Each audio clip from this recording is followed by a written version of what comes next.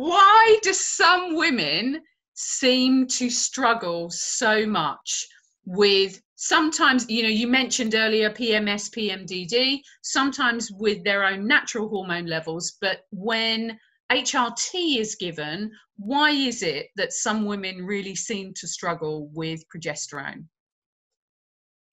Again, it's probably genetic vulnerability, and it seems to be the same group of women that suffered with premenstrual syndrome or PMDD that are often progesterone or progestogen intolerant. Mm-hmm. It's usually intolerance to the progestogens, the synthetic, not bioidentical version of natural progesterone, which is the problem, although some progestogens are better than others. Dydrogesterone, for instance, is very similar to natural progesterone, yep.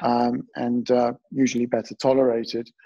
And we know that, again, in the central nervous system, where natural progesterone can have a calming effect, a mood settling effect, if you like, synthetic progestogens stimulate the progesterone receptors in a different way. They, if you like, they aggravate the progesterone receptors. They make them irritable. Mm-hmm. And so they can have a very different effect. Now, for those women who are intolerant to even natural progesterone, using the progesterone vaginally rather than orally can be of benefit, because when you take progesterone orally, it's converted to allopregnanolone. That can be beneficial to some women who are looking for a calming effect, but for others, it can have a mood lowering effect. Mm-hmm. You don't get that conversion if with the vaginal progesterone is delivered vaginally. Yeah. And Nick, on the other hand, for women who need help with their sleep and they take the progesterone orally, you know, it's more likely to work if it's taken orally. So Nick, when women use their body identical progesterone, when they use it vaginally, I've been asked, is it more effective to deliver it vaginally for the endometrial lining, because you're delivering it exactly where it needs to go? Is it more effective than oral?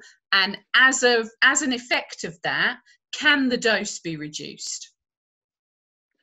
So we lack head-to-head studies looking at the protective effect of oral versus vaginal, but certainly if we look at levels of progesterone, they are higher in the circulation if the progesterone is delivered vaginally, right, because it goes directly into the bloodstream, particularly around the uterine area, as opposed to orally, where it first has to be metabolized in the liver and then delivered into the bloodstream.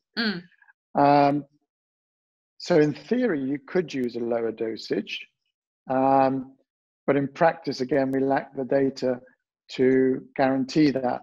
Right. But if you're asking me, do I think you can get away with lower doses of progesterone if it's given vaginally for endometrial protection? Yes, I think you can. Okay. The same way when we deliver intrauterine progestogen with Mirena, we don't need particularly high doses, and certainly very low doses in the circulation to get very good endometrial protection.